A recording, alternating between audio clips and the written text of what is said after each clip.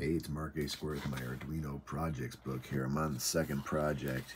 They call it, what is it, Spaceship controls, but I mean, it's really just learning how LEDs work and getting introduced to resistor color codes, which I'm glad I have figured out correctly as far as this goes, that I at least have someone that works. I find it a little hard to see those color bands on the on those little. Let's see how I do this fancy. Let's see. I'm probably going to do this, and this is actually my answer, is I zoom in with my phone to look at the color bands and make sure I have the right resistances. 220, is it 220?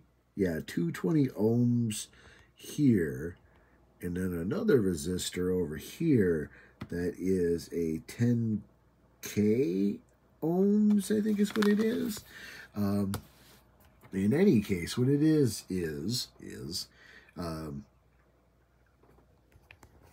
yellow are outputs, the green is an input. If I can get it to refocus, let's see here. Zoom out, zoom back in. There we go. It'll go. There we go.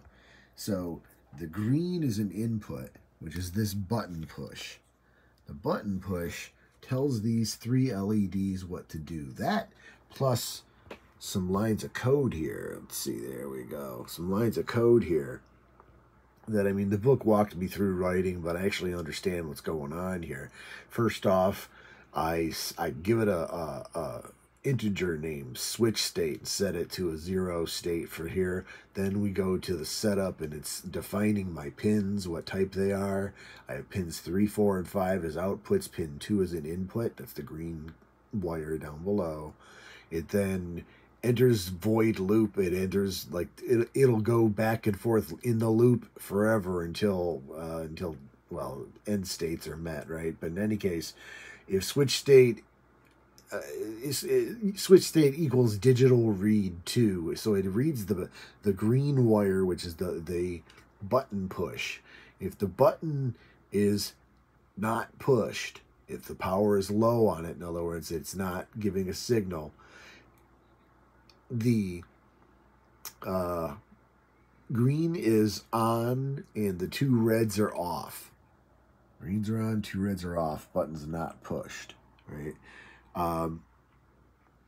Else, in other words, if the button is actually pressed, it digitally writes the low states for the,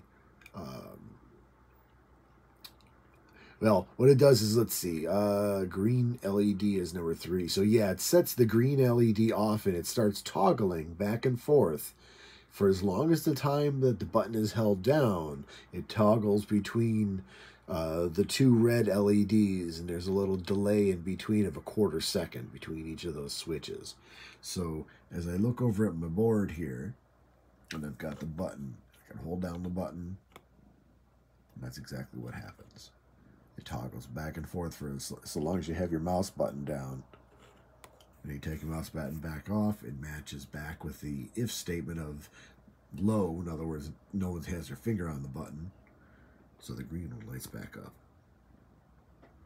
Basic stuff, I'm sure, but I'm having fun experimenting and relearning all this stuff after a decade being away, so I have plans. marqueA2 out.